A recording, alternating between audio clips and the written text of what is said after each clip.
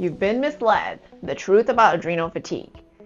Think adrenal fatigue is fake or that it's just being tired? Well, let's bust the myths fast. Myth number 1, adrenal fatigue means your adrenals are broken.